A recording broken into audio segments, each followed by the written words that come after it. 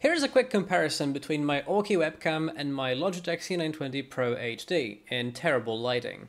The Aukey webcam is set to manual exposure at 768, whatever that means. Automatic white balance, because I can't get manual white balance to look anywhere near acceptable. Gamma 200, sharpness 8, brightness +0, contrast +14, saturation +10. The Logitech C920 is also set to manual exposure, also at 768, again, whatever. Manual white balance at 3520 kelvins, gain 64, sharpness 128, brightness 136, contrast 112, saturation 128. Note that these webcams have different scales for these numbers. I also set focus to manual at infinity and backlight compensation to off. Both webcams are capturing 1280 by 720 30 FPS and sending that over in motion JPEG. Both are also currently set to partial color range in OBS.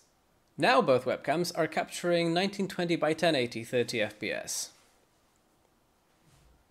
Upping the resolution didn't meaningfully contribute to picture clarity, but now I've set the Logitech C920 to have sharpness at 192. This is just the post-processing sharpening filter, but it might do a tiny bit.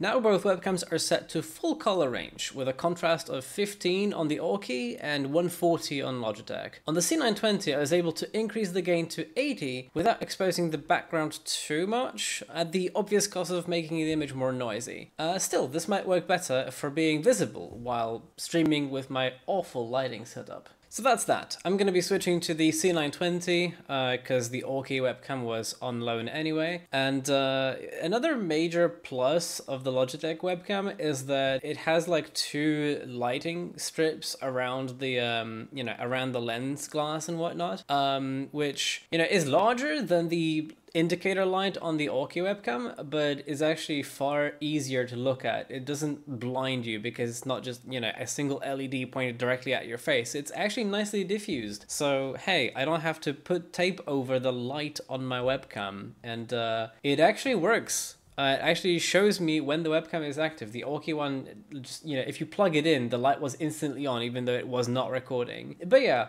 let me know what you think. It's probably bad still. I need to invest in some kind of light, like put a light there, kind of improve my lighting for the stream.